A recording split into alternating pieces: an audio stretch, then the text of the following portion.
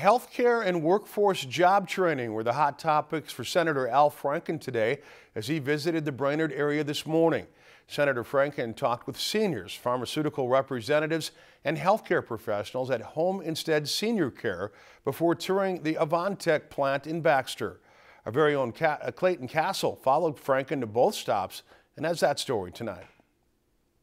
It was all business in Brainerd on this holiday as United States Senator Al Franken made a stop at Home Instead Senior Care to discuss rising pharmaceutical drug prices, as this is a top priority for the senator as Congress discusses changes in health care.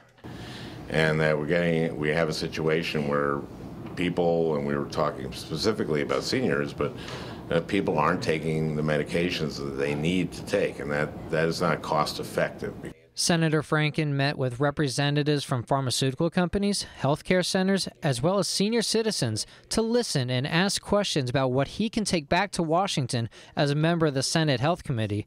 Franken says that the complexity of the issue is a challenge, but it's important to hear from those directly affected by the rising drug costs. Always good to hear these discussions, and it always gets into when I say the weeds in these details that I have difficulty comprehending. I can imagine how difficult it is for the average senior who's, or average American, average Minnesotan, who is trying to navigate their prescription drugs.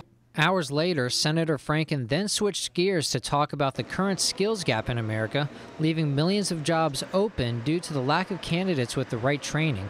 Franken toured Avantech in Baxter, which is the largest manufacturer of aluminum rotation molds in the world. Franken praises companies like Avantech that offer a partnership with local schools to allow students to train for jobs that don't necessarily require a four-year degree.